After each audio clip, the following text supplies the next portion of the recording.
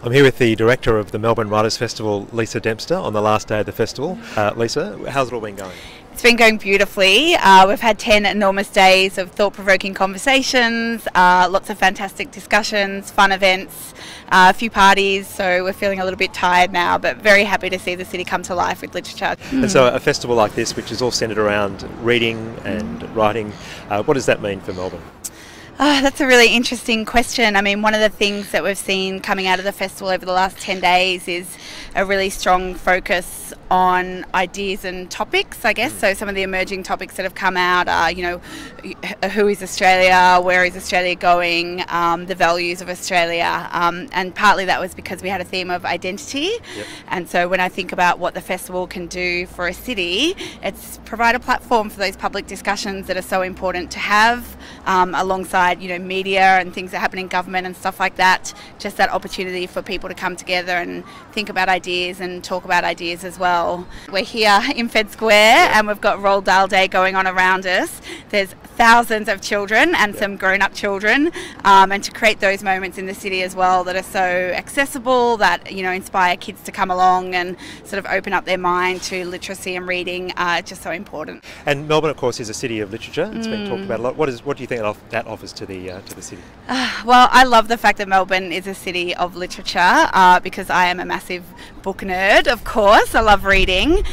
We've had the delegation or the designation for 10 years now, and I think what it really means for Melbourne is that the city and the state government really support reading, publishing, book selling, and that's just so important for our economy, for our lives, for our civic lives, all those kinds of things. And to live in a city that still has independent bookshops is amazing in itself. We've got great libraries here and just so much access for people to be able to read or discover literacy and ideas in some way.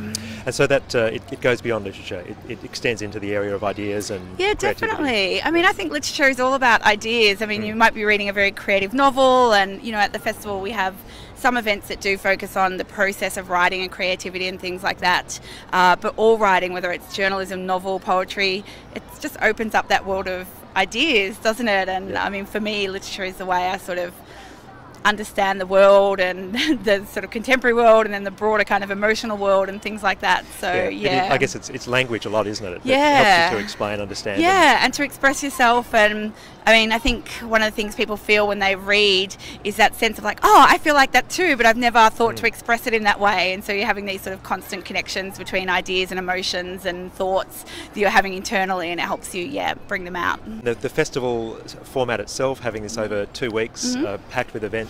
Absolutely. And I sort of talked earlier about the emerging themes, and across 10 days we're really able to go deep and explore a lot of issues. We've got great social media support on the festival, and so that conversation can actually be taking place here at Fed Square, but also taking place in sort of the broader city and broader communities as well. And do you find it starts to loop back, the things that have gone out of the festival come back in? Yeah, definitely. And we see ideas loop throughout the festival as well. So we had Maxine Beneba Clark do our opening night address talking about diversity in Australia and in publishing in particular, and a lot of the themes in her speech were sort of picked up when Richard Flanagan did a keynote address asking where is Australia going.